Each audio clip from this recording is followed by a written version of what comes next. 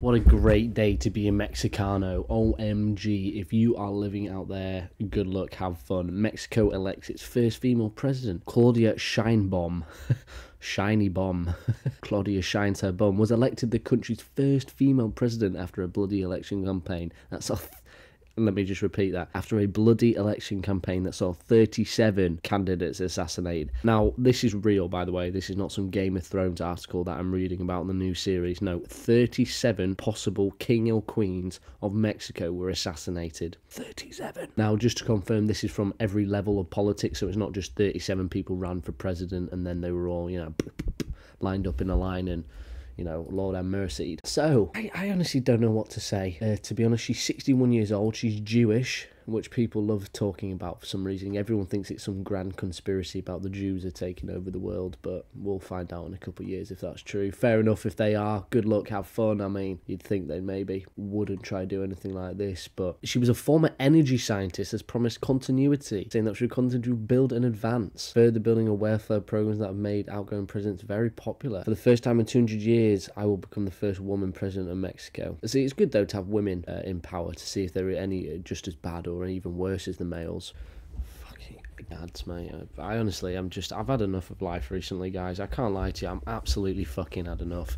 Life is just bollocks. It's bullshit. It's dog shit. And then they have the audacity to play adverts in videos that are 30 seconds long. Now, let's see what this fucking wench has to say. Whoa. Let's see what this female genitaliaed woman, possibly, let's not presume, has to say about this historic victory. Now, I speak fluent, so I'll translate. For the first time in 200 years, women have made presidency of the Republic. I learned this, so I'm reading it. I'm not reading the subtitles. I don't need to. It's all in my head. Thank you to the people of Mexico. That specific accent. This is your triumph. On this June 2nd, we made history again. Hold on. Sorry, I don't know that word. Oh, that was the word.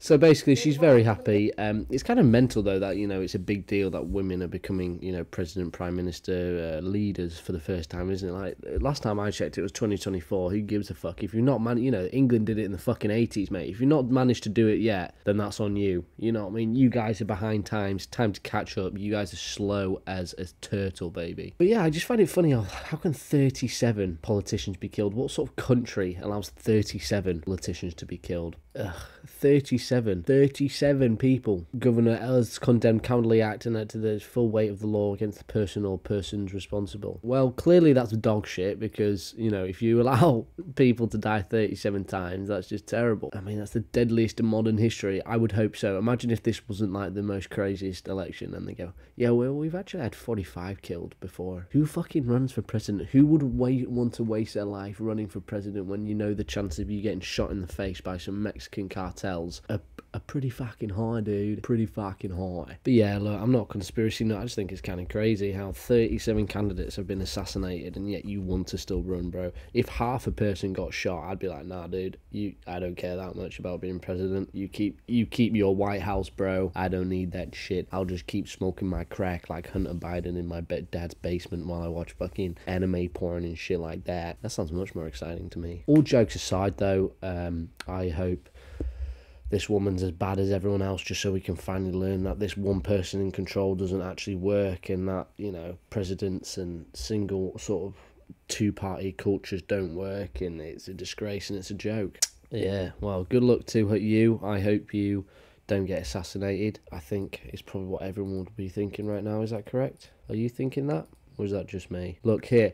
Larry Fink didn't take any pictures with the other 37 candidates now, did he? Ask yourself why. I don't know who Gary Fink is. I know who Gary Fink is. Who's Gary Fink?